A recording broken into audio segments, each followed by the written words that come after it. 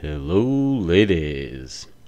Hey guys, Kenny Monster here, and this is just gonna be a quick video landing at LaGuardia in the Tuesday in New York event.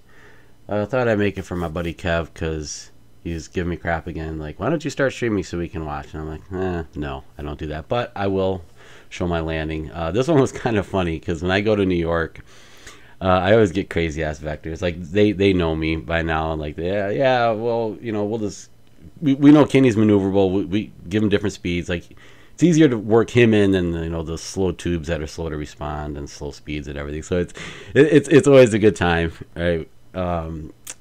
So let's get going here. This one was kind of hazy because there's a tree on approach here, and I sure hope it's not there in real life. You can see it sticking up.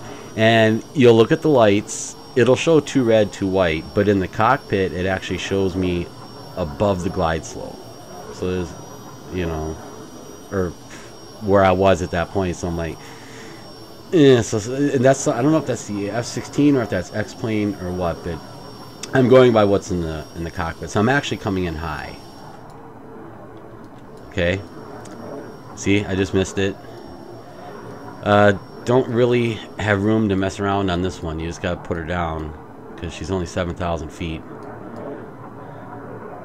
Boom. Yeah, I was a little off center, and then I get wobbly because I had to hit the brakes.